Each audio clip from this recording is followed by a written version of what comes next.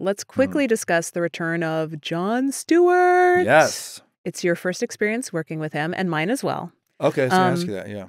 What's it been like, and what are your impressions?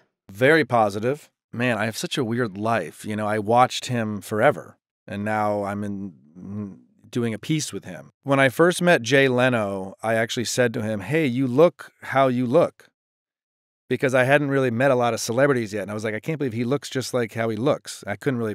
So Jon Stewart is just, he seems like how he is. He's positive. He's funny. He's very, very smart. I've enjoyed his 2 shows on here very much.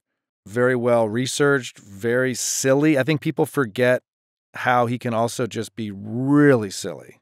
So he'll hit you over the head with a very intelligent, poignant, societally important sentence, and then he'll do a Polish joke, which is what happened this week, which made me laugh.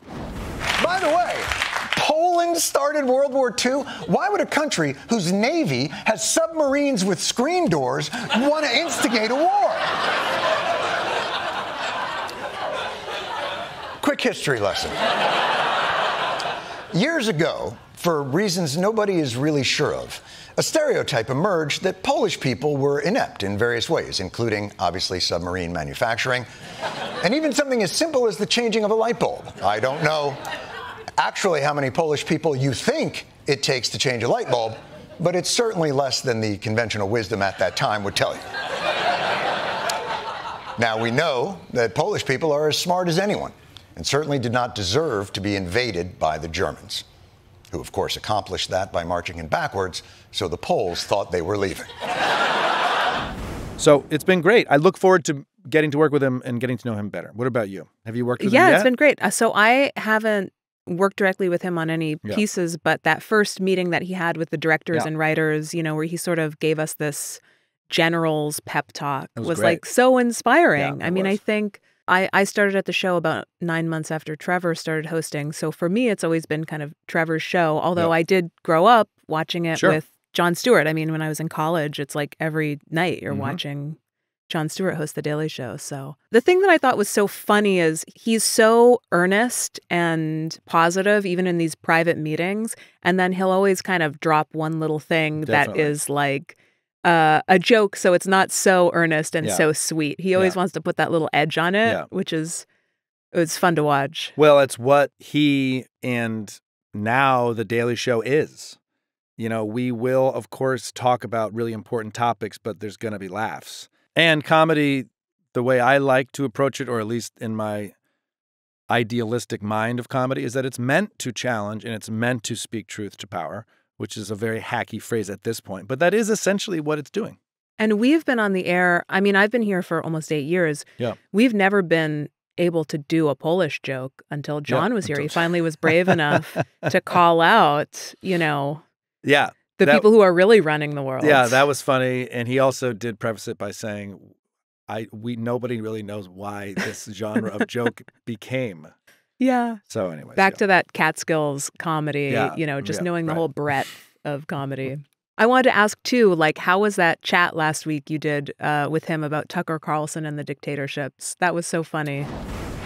An unbelievably embarrassing display of sycophancy from Tucker Carlson. Yeah, well, I'm not sure what that means, John, so I'm going to assume you loved it as much as I did.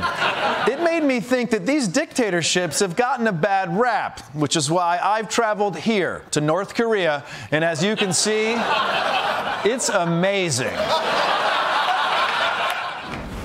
It was nice to get to be just me and him, you know? I wanted some dad time. I want some time with Dad.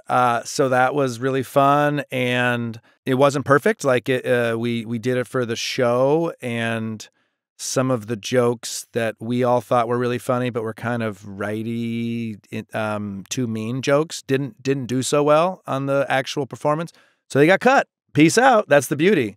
So the piece ended up being funnier, shorter, and it worked really well. And it's another testament to, you know, one of the words Jon used a lot in that meeting that I love and I always forget about, I needed to hear, was calibration. We're going to calibrate over and over and over again. And that is what The Daily Show does. We try, we don't get it right, we calibrate. We get a couple things right, we calibrate. And so that was a fun chat for me to do with him because I saw there was calibration all the way through, from the first draft of the script to the rehearsal to the actual performance. We had to calibrate a little bit. Thank you, editors. And it ended up being great. Yeah, it was so funny. I'm curious to know, so you guest hosted the show a few months ago when we were back from the writer's strike. It was so great. Thank you. Now you're getting to host the Tuesday to Thursday after Jon. Yep, Jon's my opener. Yeah, you could do worse. You could do worse. Do you feel like you're taking a different approach to hosting the show coming up, or has Jon given you any advice, or do you feel like maybe a different experience since you're going to be following Jon? I'm excited to follow Jon. I think it's challenging because he is effortlessly, I mean, it's not effortlessly, but it feels effortlessly good at it. And when I'm out there, it feels like if I'm good at it, it's through effort, you know?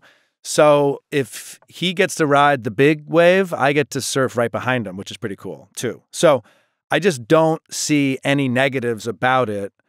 I get to watch him, learn from him. I then get my own time at the desk.